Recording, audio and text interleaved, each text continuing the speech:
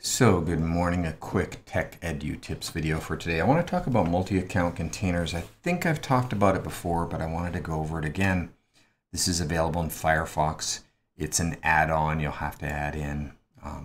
I've got it installed. It's multi-account containers. Just go to plugins or Google it, put it in. This link will give you all the information you need. So the idea is when you go to add a new tab, I can just add a new tab, or I can hold and add one of a special list of tabs. So basically each one of these is its own container, like its own browser, and there's no leaks between them. So anything I see in this container isn't seen by the other containers and so on. So that's really cool.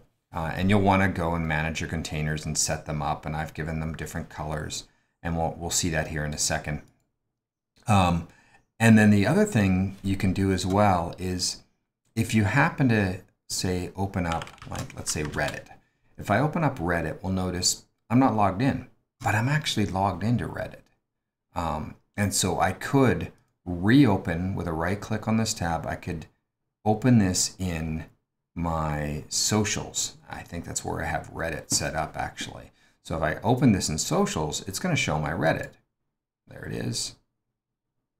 And I'm logged in. This is me. I'm logged in. So, and you'll notice there's a pink bar on top of here as well. So that's basically the idea with containers. Now, another thing you can do, I'll just go and show you this, is let's go back to How to Geek. There's a website. It opens up. If I don't specify a container, it's in no container. So what I could do, of course, is I could say, well, let's open this in my socials container. Notice there's a pink tab up there, a pink marker. I could open this in, say, the, let's open it in a personal container. There's a black bar, and that's controlled again. You can go into manage containers, and you can control this. So for personal, I've made it the fingerprint, and I've made it black.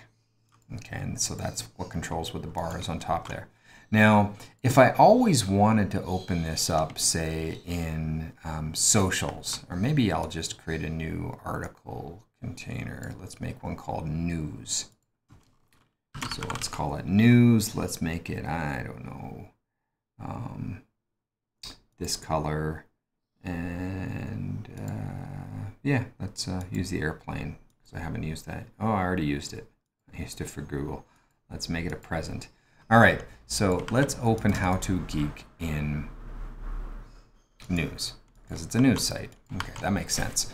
Now, if I open up How to Geek here, How to Geek, howtogeek.com. If I open this, this isn't in the same container. If I just open something, I'm in a default container. Now what I might want to do is let's always open this site inside the news container. And now it's always in news. So let's close this, open a new tab, not a specific container, open How to Geek. Notice that it's saying, are you sure you always want to open this up in a news container? Yeah, I do. Let's open it in the news container. Let's remember this.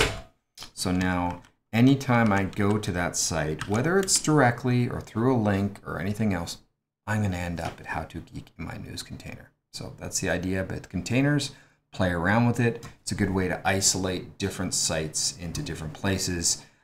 I've got different containers for all my Google stuff, and then my work stuff separated from Facebook, and all of the Facebook things are in their own container so they don't leak out to other stuff. Socials as well. The other socials are in their own container. You could have lots. It's just a matter of how many you think is a good idea to have in separate things for privacy, but also just to separate my personal Google from my Google logins for work. I don't get messed up with which one is which. Okay, so that's the idea with multi-account containers in Firefox.